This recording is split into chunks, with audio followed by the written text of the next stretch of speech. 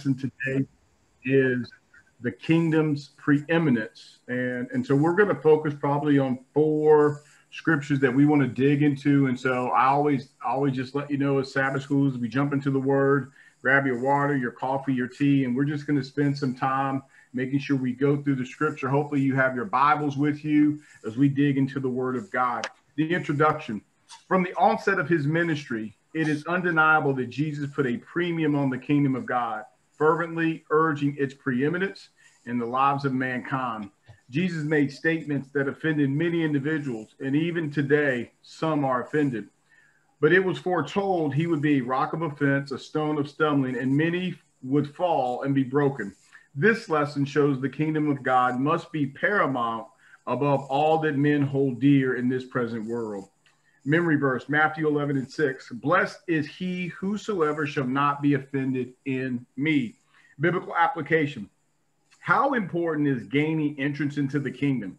Jesus says, if your hand or your foot offends you, cut it off. If your eyes offend you, pluck it out. For it is better one enter into the kingdom crippled or blind than be cast into the lake of fire. Sound extreme? But the context of such an illustration wasn't that absurd in ancient times. It aims is to incite a sense of urgency. Such a statement is not to be taken in the literal sense, of course. The technical term for such an expression is called hyperbole, an over-the-top statement to exaggerate a point. It is like a parent who says to a child, if you do that again, I'm going to skin you alive. The child knows their parent is speaking figuratively. Nonetheless, they get the seriousness of the matter.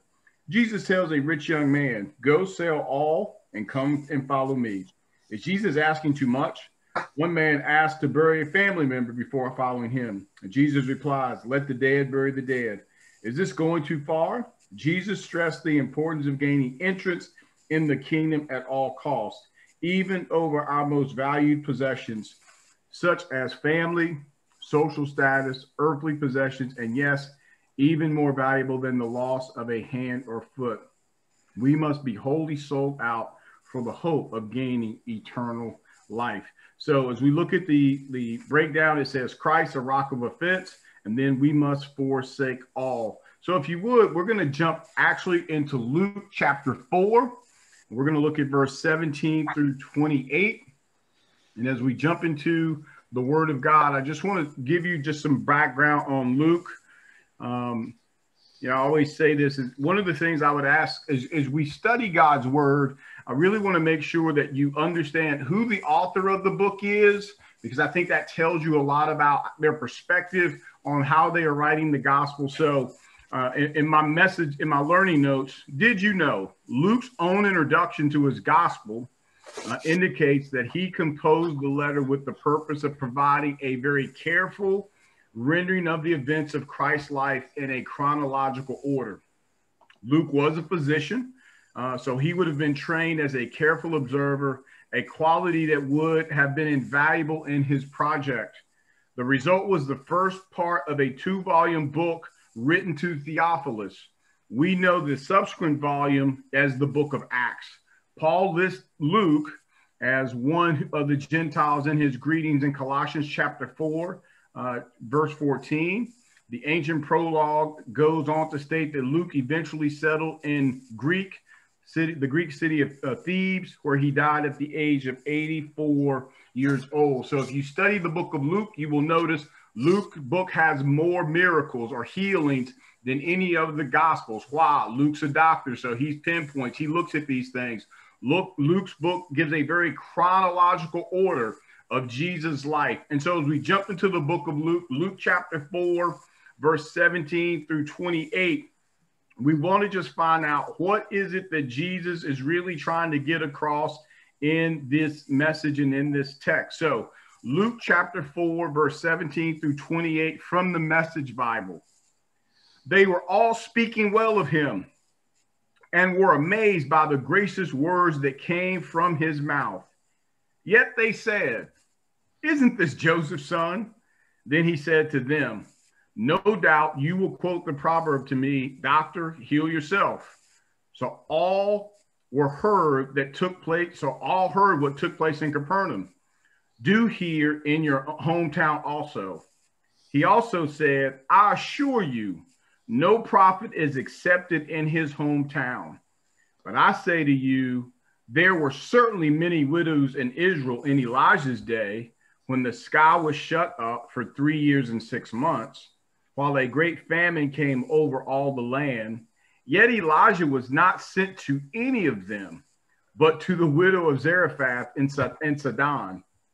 And in the prophet Elisha's time, there were many in Israel who had serious skin diseases, yet not one of them was healed, only Naaman the Syrian.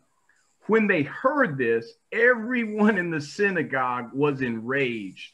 They got up, drove him out of town, and brought him to the edge of the hill that their town was built on, intending to hurl him over the cliff.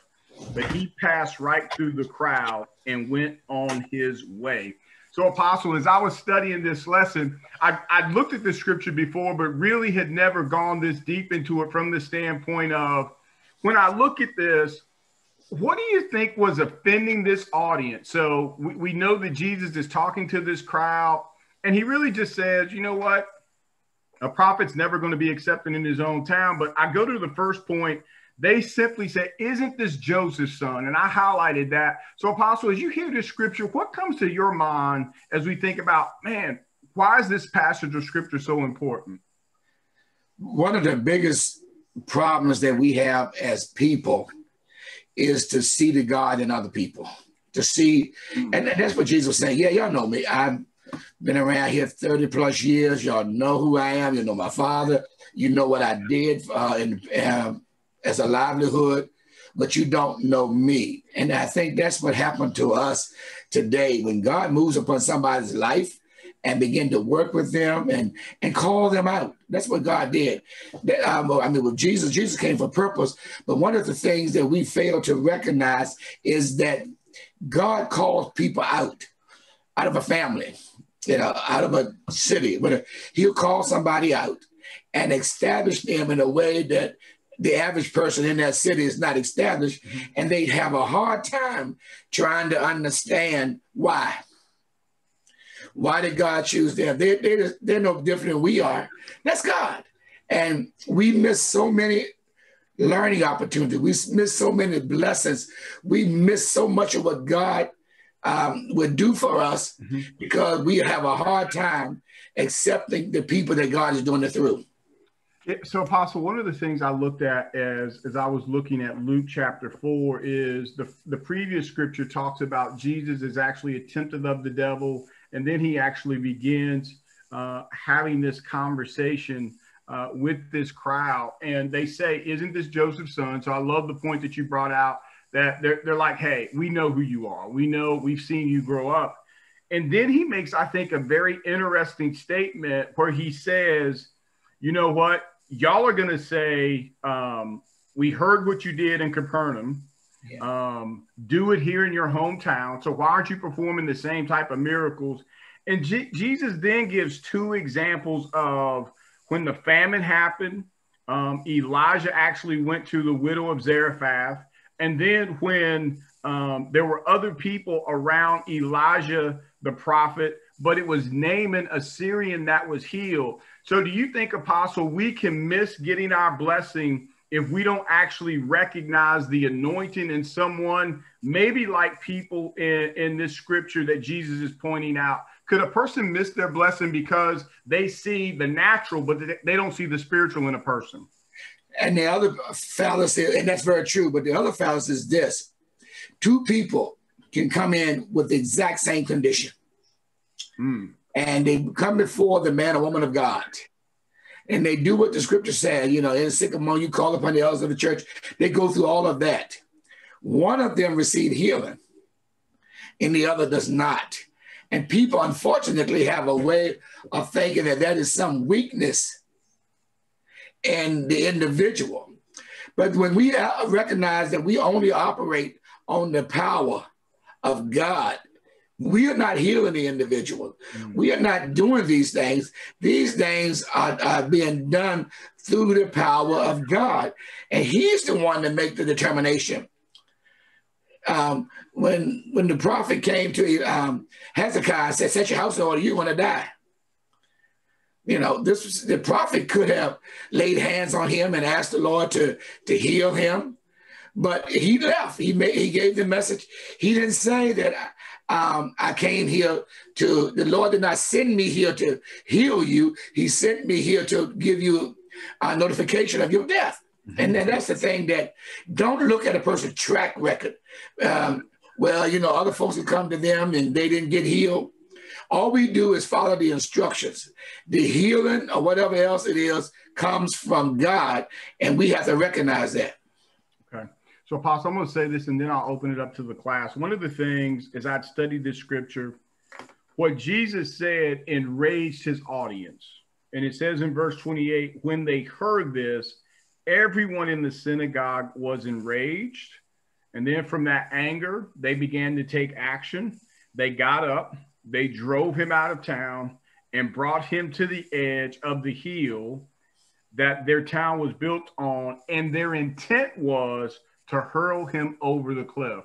So the Sabbath School lesson talks about being a rock of offense. So as I looked at this scripture, there may be times I hear a preach word. I may hear in the scripture, or someone may say something to me that really offends me. It angers me. It upsets me.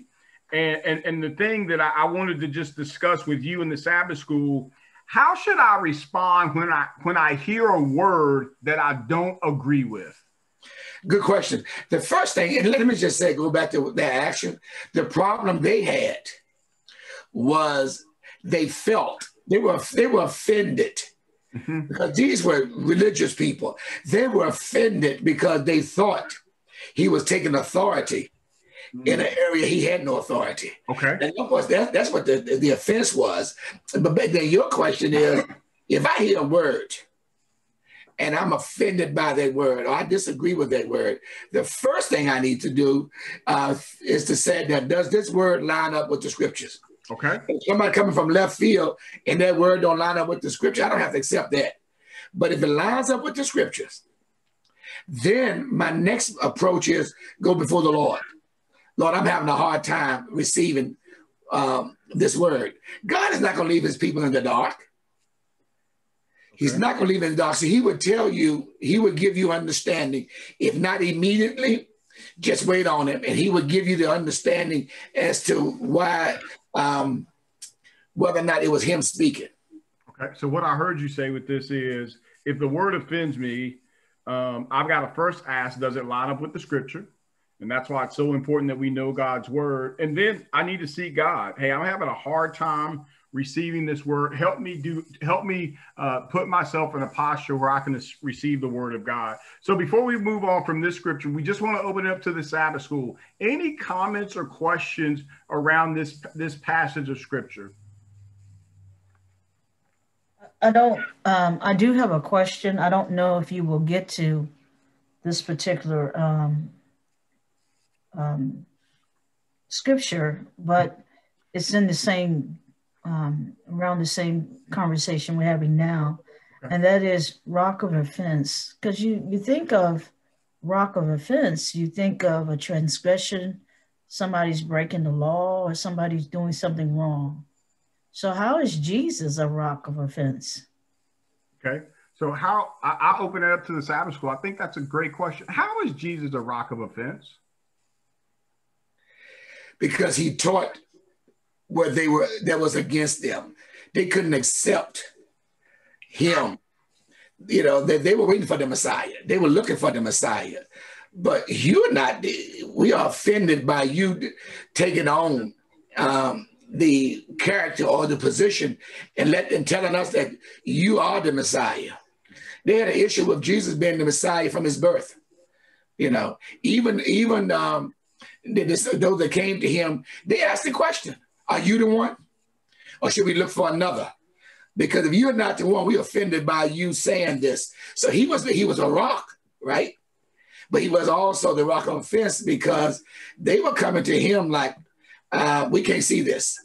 Mm-hmm. And that's what happened to so many people. They're offended because of what they can't see. Yeah, Apostle, I think that's a great explanation. Any other comments? And Saint Charmaine, thank you for that question. Any other comments or thoughts? All right. If not, go with me. We're going to spend a lot of time in Luke. Go to Luke chapter 14, and we're going to spend some time. And if you looked at the learning notes, I wanted to spend some time analyzing this particular scripture. I wanted to spend some time looking at this scripture. So it's Luke chapter 14, verse 25 through 33. I'm going to read the scripture, and then we're just going to spend some time going through it to analyze it. And there went great multitudes with him, and he turned and said unto them, if any man come to me and hate not his father and mother and wife and children and brethren and sisters, yea, and his own life also, he cannot be my disciple. And whosoever doth not bear his cross and cannot come after me cannot be my disciple. For which of you, intending to build a tower, sitteth not down first and counteth the cost, whether he have suffice to finish it, lest haply after he have laid the foundation and is not able to finish it, all that behold it begin to mock him, saying, this man began to build and was not able to finish. Or what king going to make war against another king sitteth not down first and consulteth whether he be able with 10,000 to meet him that cometh against him with 20,000? Or else, while the other is yet a great way off, he sendeth an ambassage and desire conditions of peace. So likewise, whosoever be he of you that forsaketh not all that he hath, he cannot be my disciple. Salt is good, but if the salt have lost his savor, wherefore shall it be seasoned? It is neither fit for the land, nor yet for the dunghill, but men cast it out. He that hath ears to hear, let him hear. So I wanted to spend some time on this scripture. And again, saints, I think it's really important. So let's go to verse 25. And I want us to break this down. And it says, and there went a great multitude with him. So he had a large crowd following him, and he says something. He turns and he says, all right, I want you to understand, if you're going to come to me, he says, you got to hate your father, your mother, your wife, your children, your brother, your sister, and your own life. And then he says, Apostle, if you don't do that, you cannot be my disciple. So I want you to just to make a note. The word disciple actually means learner or pupil or student. So he's saying, if you can't be one of my learners, you can't be a student of mine, you truly can't be a follower of mine unless you're able to hate. And again, this gets back to that hyperbole, but he gives them a distinction. You've got to begin to put this relationship above all others. So Apostle, as you read that scripture, what comes to your mind, and what is the message Jesus is trying to get across, not only to this audience, but also to me today as a believer? You know, you kind of highlighted the most important word in that verse. The word is hate. Mm-hmm. And the word hate goes against everything that Jesus taught. Think about it. Everything that Jesus taught, the word hate goes against it. He teaches us to love family, love your wife, husband, love your wives. And this scripture, he's saying what? Hate. You got to hate. Now, wait a minute. That's like an oxymoron or something that just doesn't make sense. So when you're reading this verse here, hate, the term, and you're talking about the hyperbole, is that it's so strong that your feeling towards following Christ have to be so intense. As much as you love family, and especially key players in family that he spoke of in this verse, it has to be almost like a hate relationship, because you would choose Christ over anyone in your family. You would choose Christ. And you know, there's many of you all that are on this conversation right now have been through that.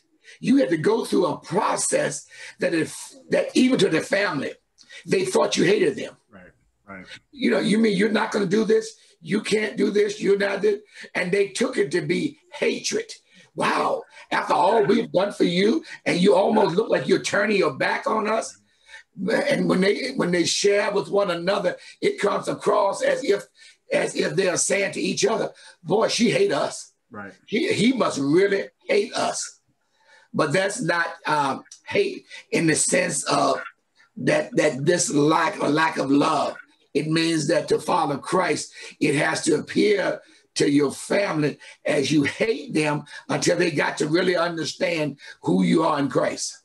Yeah, so Apostle, and again, I want to open it up to the class. I want us to think about our lesson is the kingdom's preeminence. And really what this lesson is entitled about is how do we ensure that we make sure Christ is our number one priority? It's all about the kingdom. It's all about Jesus Christ. And so as I think about what Jesus is saying right here, he's really saying, you know what, my relationship and with Jesus, and Jesus is stressing your relationship with me has to be the number one relationship. It has to be the most important relationship. It has to be the top priority, because if it's not the top priority, he really says you cannot be my disciple. So I want to open it up to the Sabbath School. Any thoughts, comments, or questions around that first portion of scripture? Yes, Deacon Preston, how you doing this morning? Hey, I'm doing well, and you?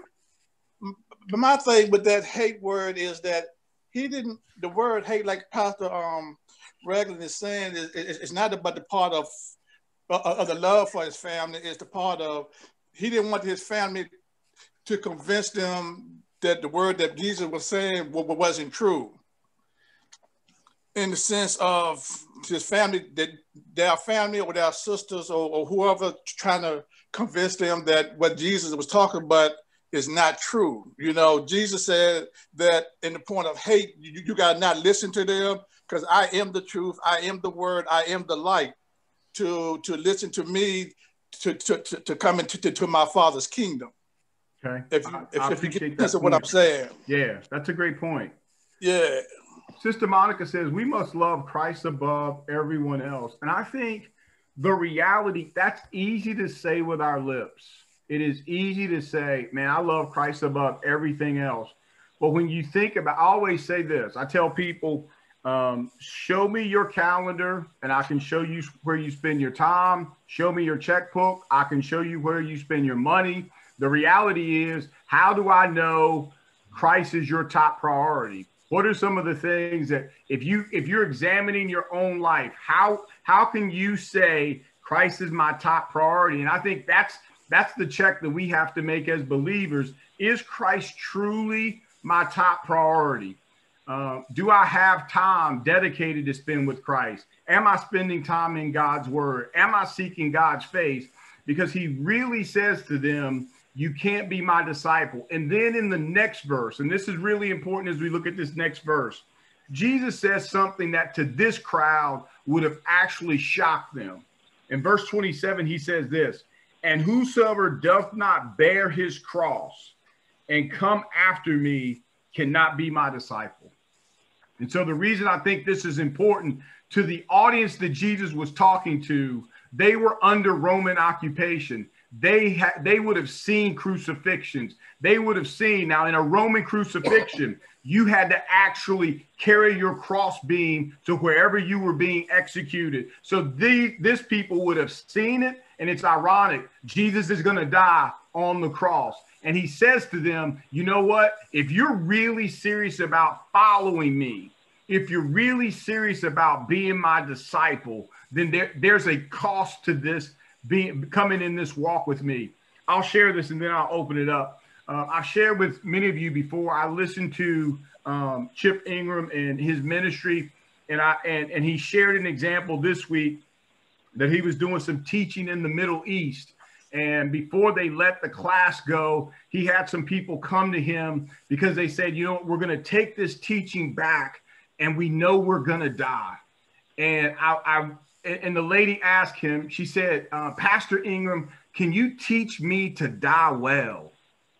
And I was like, wow. And Chip Ingram said it just really shocked him because he's like, in this American version of Christianity, we really don't think about what we have to give up. Like, would I be really willing to give up my life? But there are places in China, there are places in Yemen, there are places in foreign lands where people who are bringing forth the gospel are actually knowing they're going to lose their life for the gospel. So as we look at the scripture in verse 27, he says, you got to bear your cross.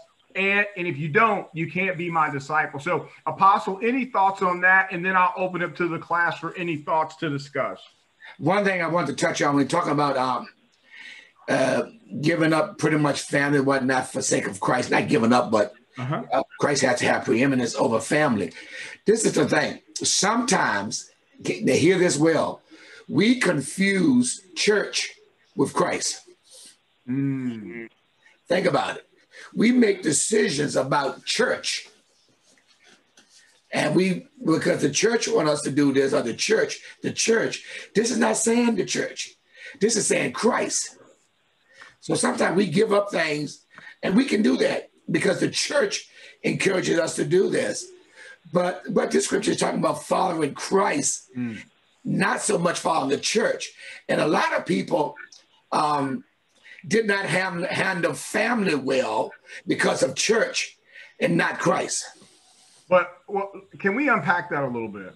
I want to unpack that because you said we confuse church with Christ, but I'm in church to learn about Christ. And if you've taught me something that Christ has asked me to do, I see the church and Christ as being the same. The church is the bride of Christ. Okay. But when I said the church, I'm talking about the church. I'm not talking about the body of Christ. I'm talking about the church organization. Okay. That's what I'm talking about. Because organizations say, do this, don't do that, da, da, da, da. We got a whole lot of little things that we do.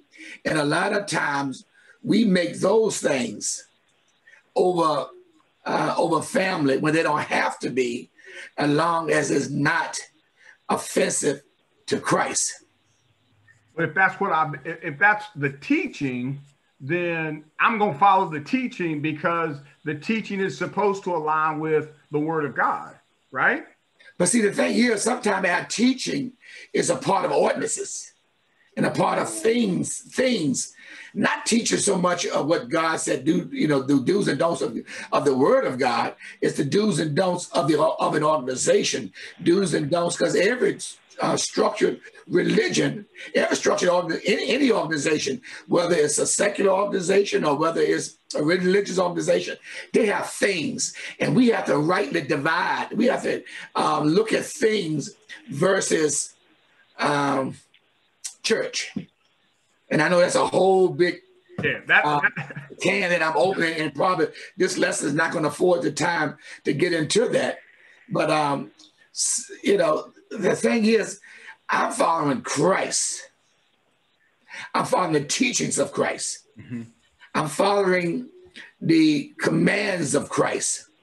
Mm-hmm. Now, where we often think about it, a lot of times the commands of the church override the commands of what Christ have. If we really get into it, sometimes things that we decided that, the church said. What are we really saying? We're really saying that the ordinance of this. And I think that's where flexibility has to come into play, because when it comes to family, when it comes to, I've forsaken family, right? I have given up family to follow Christ. To follow Christ. Sometimes we take it a step further. We give up family to follow a church. Well, Apostle, I'm going to open this up to the class because you're right. I wrote that down. That's probably a Friday night Bible study, and I wish you would have told me this 25 years ago. But Amen. I'm being honest, right? If we're honest in Sabbath School, Amen. The reality is, when you're taught, and again, I'm talking from experience, when you truly sell out to this thing, right, and you sell out to, man, this is what we teach, and you're all in 100 without the clarity that you just gave, you have people who, in their belief that they're following Christ, is still saying they're following the church, because they've not distinguished between statutes and ordinances of the church and what is following Christ. For me, and I'm just saying this as the teacher, I think we have to do a job of, and you said flexibility, but also saying, all right, this is a church ordinance, but this is what Christ is saying. And I always have to make sure Christ is preeminent. Christ is the first thing. The church ordinances are good, but the ordinance is not the thing that I'm following as far as being preeminent. But again, we're going to have to unpack that one in a Bible study. Yeah, let me just say this. If you were in Idaho, right today, right? Yep. You're in Idaho. I don't know of a House of God church there. I mean, I'm sure it's a Sabbath keeping church there. But what is today? It's the Sabbath. The Sabbath day. Yep. So if you were in Virginia, as you are, versus being in Idaho, what's the difference between being the Sabbath? It's the Sabbath where? In all your dwellings. In all of your dwellings. See what I'm saying? Right. That's the piece that those are the little things I'm talking about. If I know it's the Sabbath, wherever and this pandemic is teaching us that we didn't know it before, it's the Sabbath wherever we are. So sometimes, we had this thing about the church, but I'm the church. Okay. I'm the church. And so if I'm the church, if I'm in Idaho, I don't know, in Boise, Idaho, that might be a Sabbath church, it might not be. And you've experienced it, Deacon Preston, when you've been in Illinois, you have to go 2 hours. That's right. To get to a church, right? The church that we know of as a Sabbath-keeping church, the way we do it. But those Sabbaths that you don't go, what you do? Keep the Sabbath. You keep the Sabbath. That's right. See what I'm saying? So my point is, we have made certain things to be about following Christ when they're really about following the church. Wow. Hey, we're definitely, I'm making some notes because we're going to have to unpack this one. Because again, and I'm not going to belabor the point, and I want to open it up because I think, Apostle, and I appreciate what you said, because as I'm studying this lesson, what Jesus is saying, I want you to understand and count the cost of following me. The cost piece is following Jesus and becoming my disciple. So I'm going to shut up. I'm going to open it up to the Sabbath School. Any comments or questions? Because Apostle just threw a big one out there. So any comments or questions?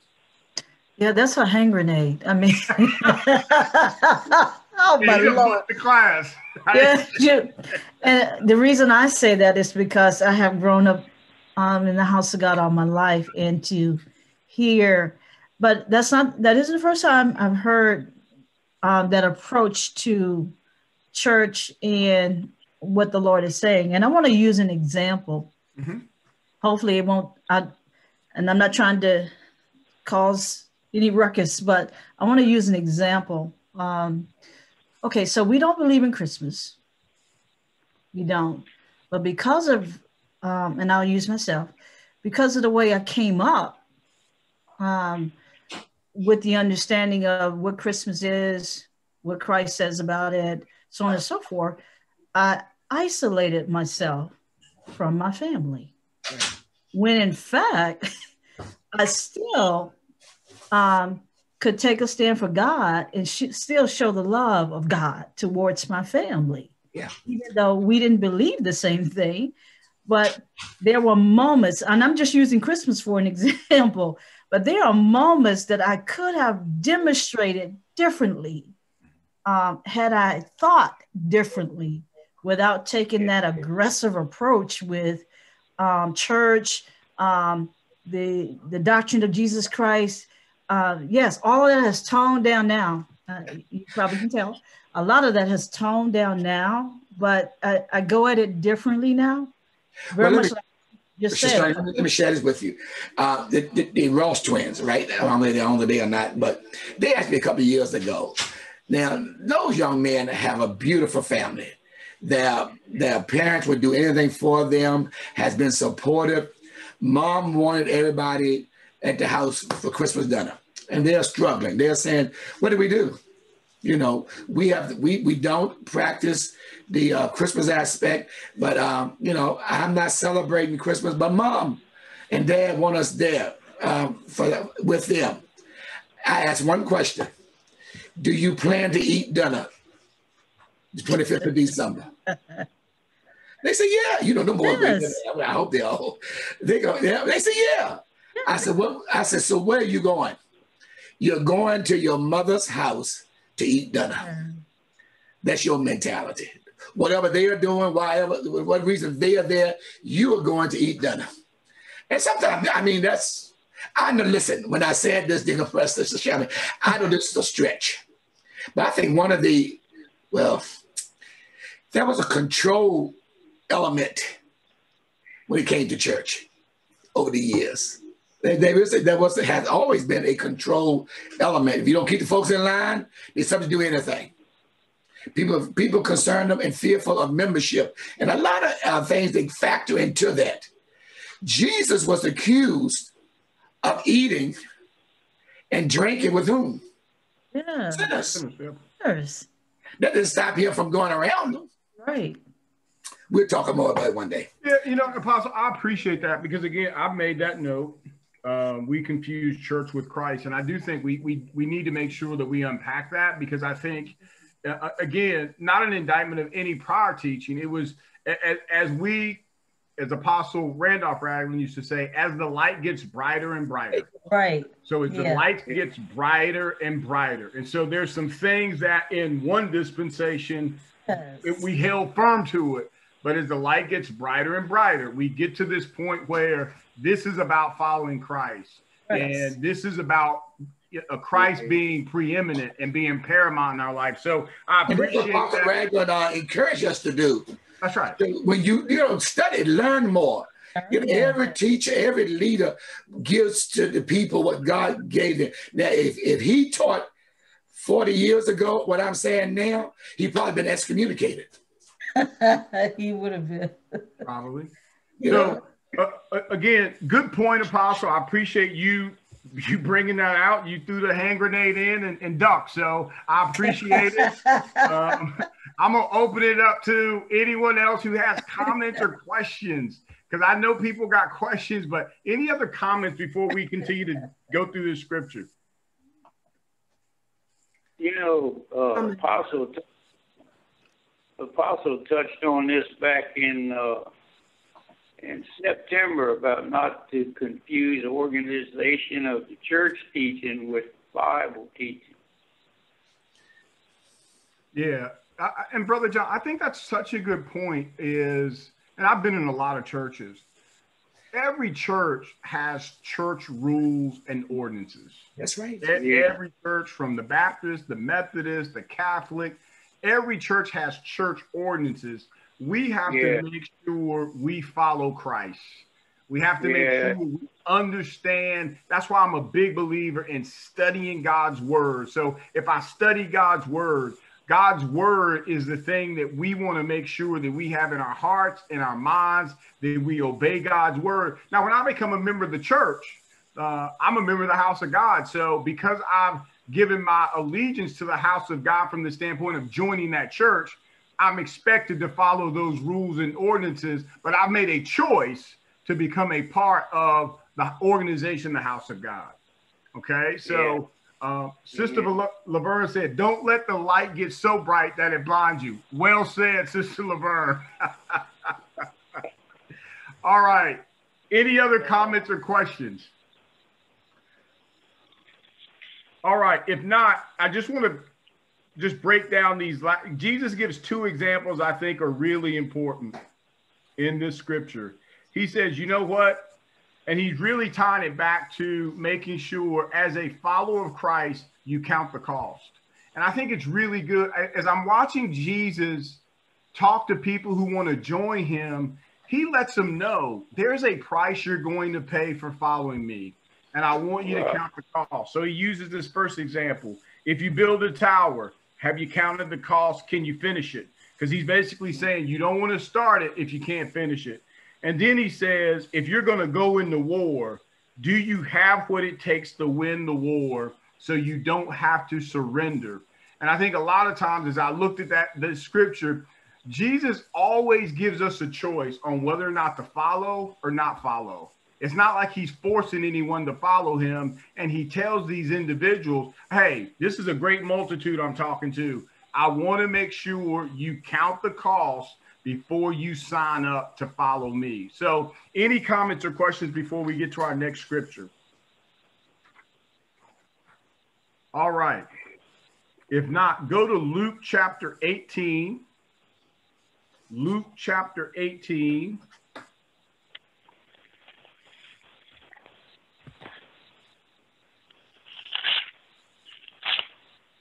And verse 28 through 30.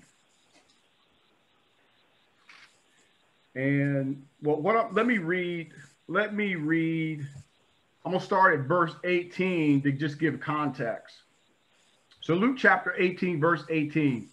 And a certain ruler asked him, saying, Good master, what shall I do to inherit eternal life? And Jesus said unto him, Why callest thou me good? None is good save one, that is God. Thou knowest the commandments. Do not commit adultery, do not kill, do not steal, do not bear false witness, honor thy father and thy mother. And he said, All these have I kept from my youth up. Now, when Jesus heard these things, he said unto him, Yet lackest thou one thing. Sell all that thou hast and distribute unto the poor, and thou shalt have treasures in heaven, and come, follow me. And when he heard this, he was very sorrowful, for he was very rich. And when Jesus saw that he was very sorrowful, he said, How hardly shall they that have riches enter into the kingdom of God?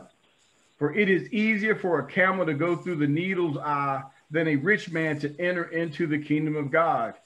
And they that heard it said, Who then can be saved?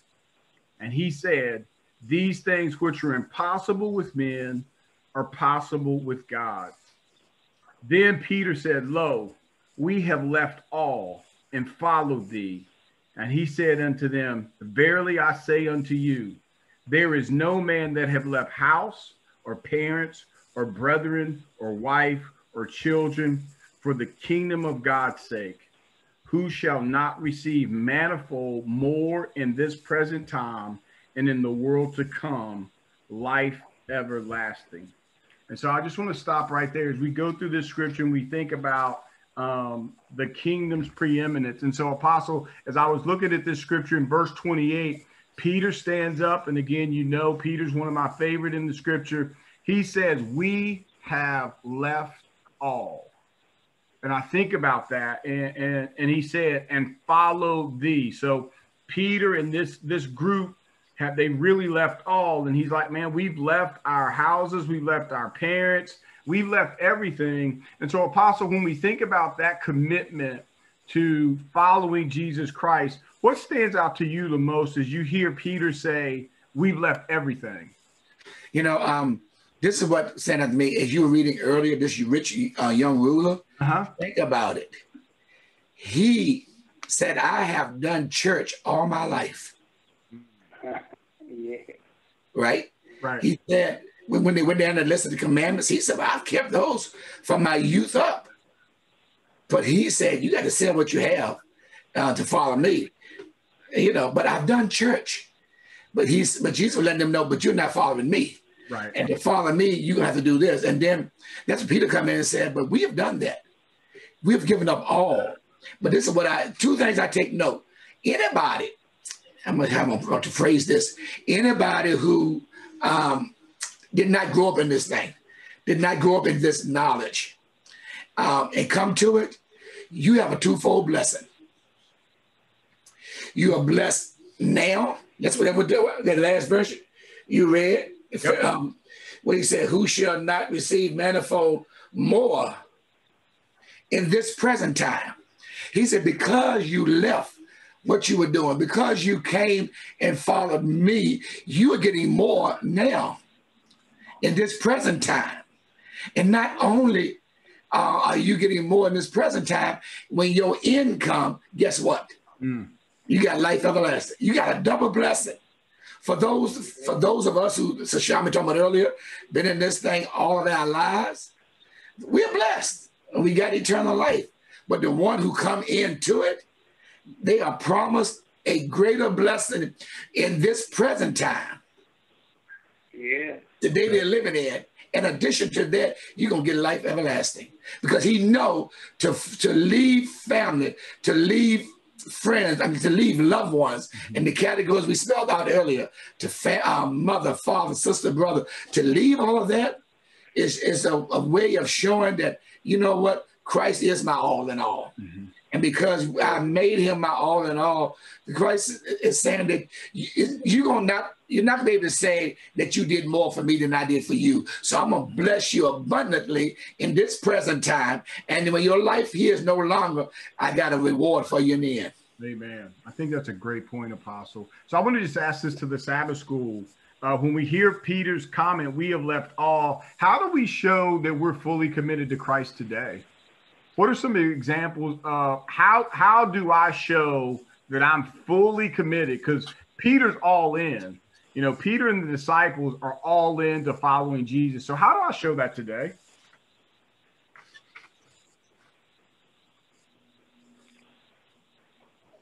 You know, Peter says that here, but when you get farther on into Christ's ministry and they arrest Jesus, he's trying to save his own neck. So he hasn't really left all yet, it appears.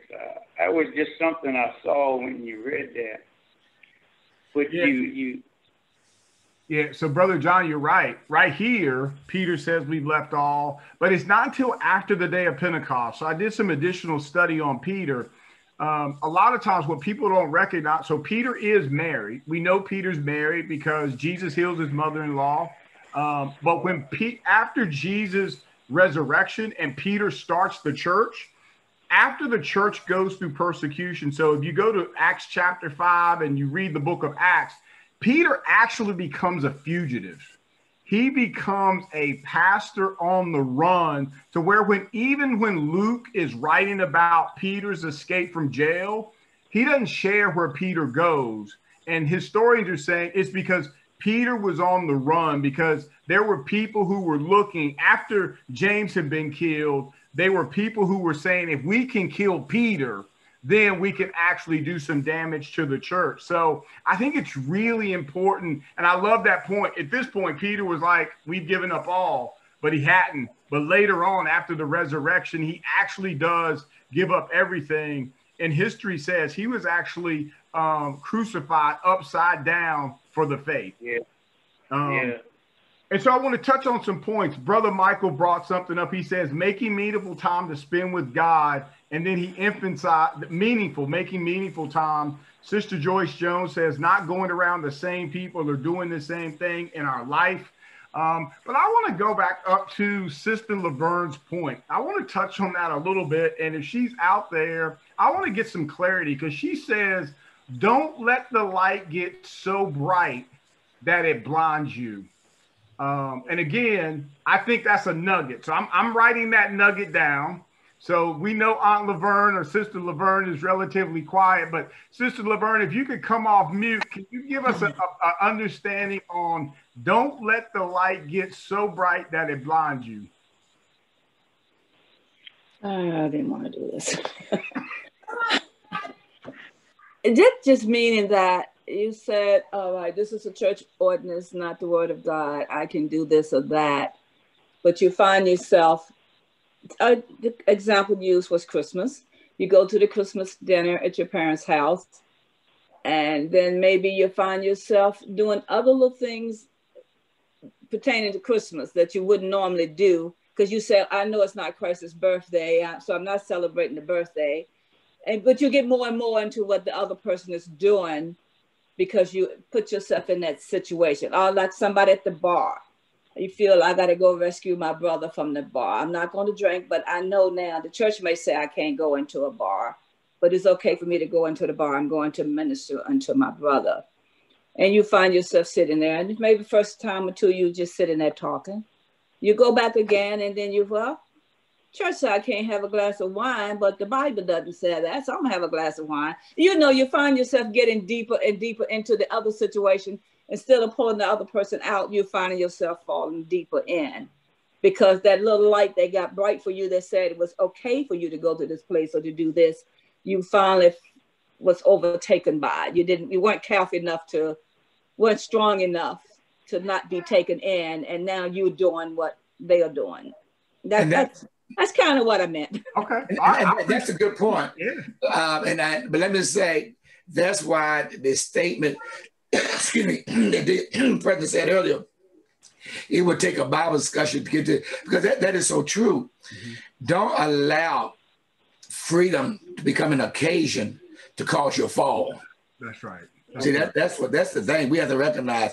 And the thing is, people were held to a certain place to keep everybody safe, and the ones you thought you were keeping from something, they weren't going to. They would do what they want to do anyhow. But my point I was making is that I have to know me. I have to know my limitations. I have to know where I can go and what I'm going to be affected by. Is there's a propensity for me to engage in certain things that then I've gone too far. Yeah, right. Yeah, and I appreciate that. And I think Sister Rhonda says this one's a slippery slope, which is true. Brenda puts in, this might be a Bible study for next week. And then Sister Monica, don't allow it to cause you to sin. And I think that's the point. It's just like when you look when you look in the scripture, it says, can a man take fire into his bosom and not be burnt? And I think we got to be very mindful of that. And Apostle, to your point, I know my own proclivities. I know the things that I could be drawn away with. So I've got to be very mindful of those things. So as we look at this scripture, I want to just ask the question. And if you haven't done it today, I would ask you to go through the scriptures and think about times in the scriptures where the disciples suffered for following and preaching the gospel. And the reason I want us to do that, in the United States, we really don't suffer for the faith. Our faith is actually, and sometimes we can actually take it for granted that, you know what, I'm free in this country today to keep the Sabbath. I'm free in this country to disagree with other religions or have a different viewpoint. In other countries, they can't preach the name of Jesus Christ. And again, as I think about this thing of Christ being preeminent and being paramount, I do believe there's going to become a time in this country where our view on Jesus Christ will not be the dominant view. I believe there will come a time where we as believers will have to be positioned to defend the faith and even potentially die for the faith, because that's what Peter was really saying. In the early church, they were dying for the faith. It wasn't like, we're just going to kick you out of the town. They were being killed. They were being crucified. They were being locked in jail. And so I would just ask you, as we finish up Sabbath school, just go through the scripture and look at some times that the disciples or the early apostles really had to be persecuted for their faith. And I just want to give one example because I think it stands out really well. So go to 2 Corinthians chapter 11. And this isn't in the Sabbath school notes, but it's just something I was just thinking about. 2 Corinthians chapter 11 and beginning at verse 23. So this is what the Apostle Paul writes. He says, are they ministers of Christ? I speak as a fool. I am more, in labor more abundant, in stripes above measures, in prison more frequent, in death oft. Of the Jews, 5 times I received 40 stripes, save one. 3 times was I beaten with rods. Once was I stoned. 3 times I suffered shipwreck. A night and a day I have been in the deep. In journeyings oft, in pearls of water, in pearls of robbers, in pearls by my own countrymen, in pearls by the heathen, in pearls in cities, in pearls in the wilderness, in pearls in the sea, in pearls among false brethren, in weariness and painfulness, in watching often, in hunger and thirst, in fasting often, in cold and nakedness. Besides those things that are without, that which cometh unto me daily, the care of all the churches. And I think when we think about the example of Christ being paramount and preeminent, that's just a great example of everything that the Apostle Paul went through. Why? Because he was preaching and teaching Jesus Christ. So I got one more scripture I wanted us to go through, and then we're going to wrap up. Hebrews chapter 11, verse 24 through 27. And I've got a question that I want to have some discussion with on the Sabbath School. So Hebrews chapter 11, we know this is the hall of faith scripture, and it's Hebrews chapter 11, verse 24 through 27. And it says, by faith, Moses, when he was come to years, refused to be called the son of Pharaoh's daughter, choosing rather to suffer affliction with the people of God than to enjoy the pleasures of sin for a season, esteeming the reproach of Christ greater riches than the treasures in Egypt, for he had respect unto the recompense of reward. By faith he forsook Egypt, not fearing the wrath of the king, for he endured as seeing him who was invisible. And so I just want to leave us with this. So I wrote this question down. It says in verse 25, choosing rather to suffer affliction with the people of God. So Apostle, I wrote this question down, and I wanted us to have some conversation because we think of everything Moses gave up. And I just thought about this as a teacher. What are your thoughts that Moses gave up so much and he still didn't make it to the promised land? Oh, but he did. Okay. And the point you bring up is good. I saw your question. He did not make it to the land of promise, but he made it to the promised land. Okay. You know what I'm saying? The thing is this about Moses. But Moses could have lived up until through his childhood, juvenile years, up to a young man. Moses lived an elaborate life because Egypt was rich. Mm-hmm. They had it all. And because Pharaoh's daughter chose him to be her son, we know the history of, how he came to be her son, but he made a choice. It wasn't so much a choice, it was the call of God on his life. Mm-hmm. Because it was a call of God on his life, he gave up all of that. He even endured the afflictions of leading the children of Israel out of Egypt to the land of Canaan, 40 years in the wilderness, and all these things that he endured that. But when they got to the land of promise, which was Canaan, Canaan was the land of promise for that group of people for that day. Mm-hmm. God took him to the edge of Canaan. Look over, Moses, I want you to know that what I told you was true. There's the land. But I'm not going to let you go over into that land. But we find in later scriptures that Satan and the angels fought over Moses' body. Right. So why would they be fighting over Moses' body if he wanted to make it to the promised land? See, that's the thing I was saying. He made it with the eternal promise. He just didn't make it to that land that flowed with milk and honey in that day. Yeah. Apostle, I love that. And I just want to share this because I wrote that question down, and then I just began to think about there are times if you look at the story of Moses and we look at where God actually buried Moses himself.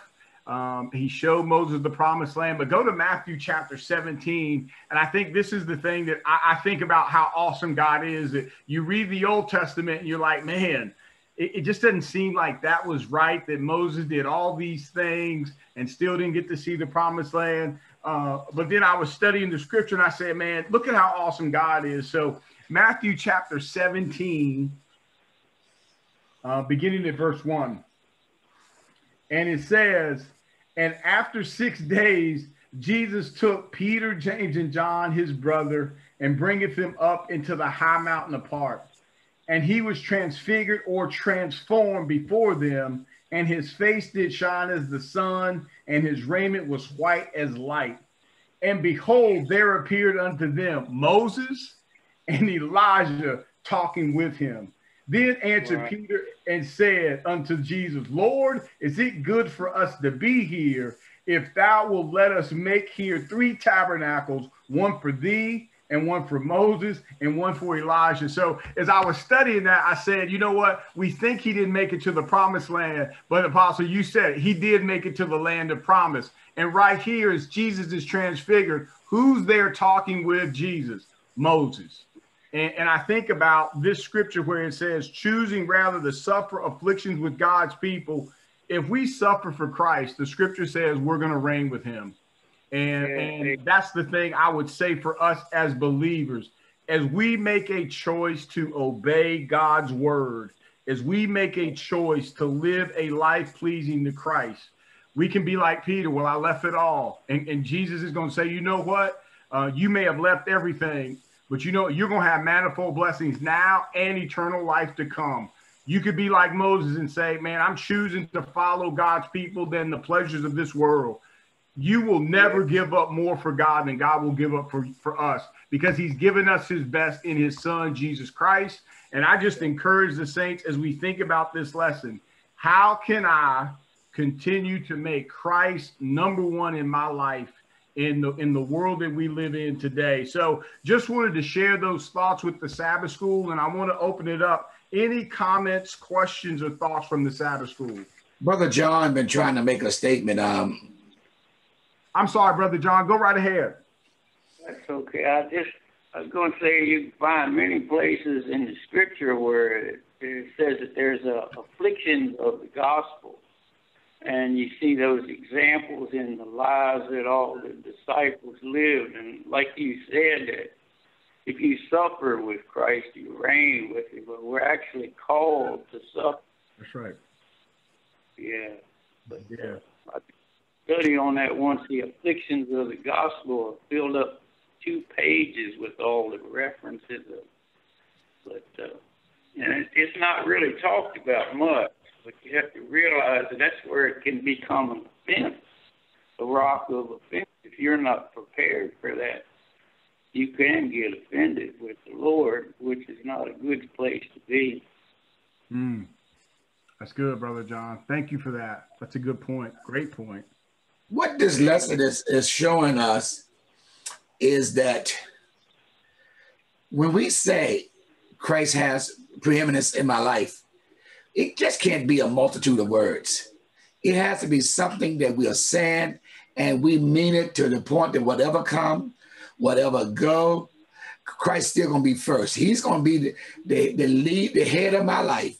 And I have to treat it that even to come to family, I still have to know that I made him. I made Christ a choice in my life. He drew me to him. I accepted the call, and now he has preeminence. You know, the kingdom has preeminence in my life. And that has to be each one of our testimonies. Amen. Because people are going to question your why of it. You know, you talking about earlier when Jesus was talking to those that end up wanting to throw him off the cliff. You know, right? He said, look, this is the way it is. Christ has to be that in your life. No matter what people want to do, no matter what they say, you have to know.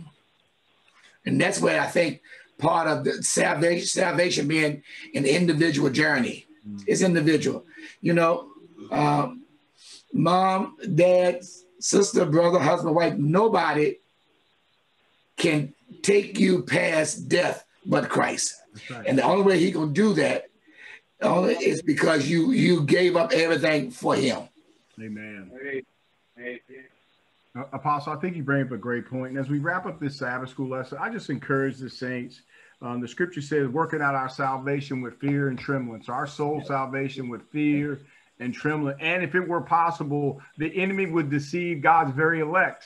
So we just have to be mindful as we study the scripture, as we study the word of God, that God would just gird us up in his word, that he would continue to strengthen us to be obedient to his word and do the things he's commanded us to do. I'm grateful for God and everything that he's done. I'm grateful for your participation in the Sabbath School lesson.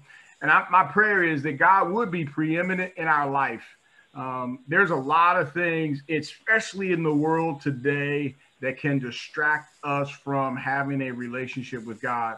My prayer, especially as we go navigate through COVID-19, that God would continue to guard our hearts and our minds, that he would continue to keep us, that we would continue to put him first and do the things that he's commanded us to do. So I thank God for the Sabbath School. We want to open it up before we close. Are there any comments, any questions from the Sabbath School?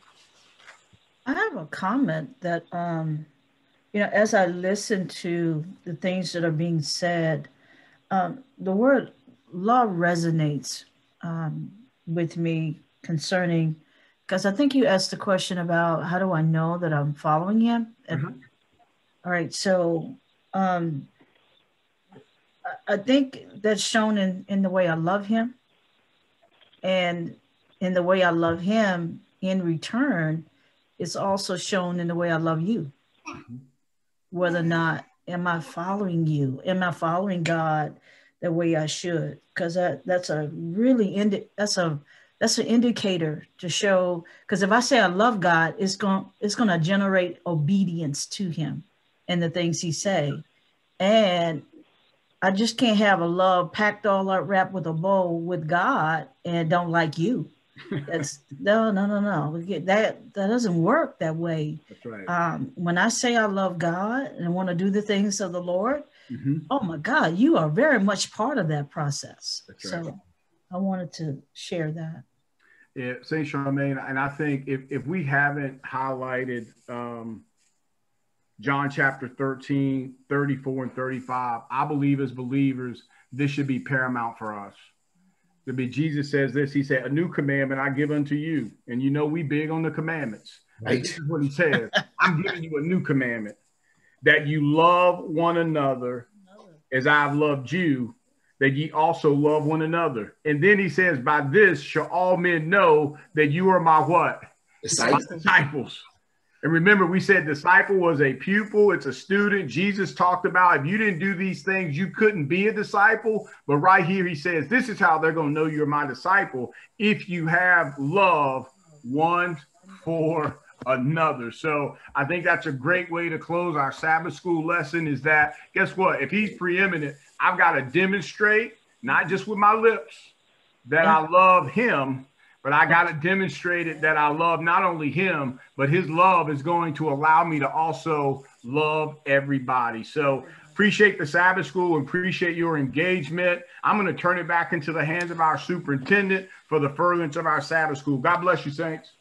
Amen. We do honor God. We thank him for the Sabbath School this morning. We thank the Lord because once again, his word is proven that it certainly will come in and clean us up, and it refines us, and it rebukes us, it makes us happy, it makes us sad. It's the word of God that does all these things for us. And at the end of the day, it's God's love towards us to make us better in him. So thank you, Deacon Preston, for teaching, Apostle. Thank you all so much how the Lord just showers you with his anointing, that we can learn, get understanding of his word. And we thank God for that.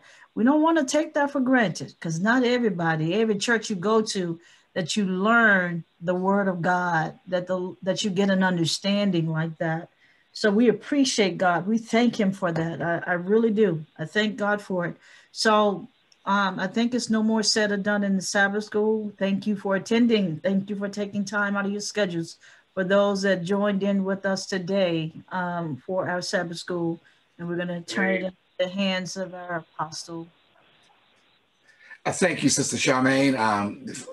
Deacon Preston, splendid job today with the Sabbath School lesson for you, the saints in attendance of Sabbath School, for those who've joined us on Zoom, for those who join us on Facebook Live, and even after this is over, it's posted on YouTube, so some of you join us later.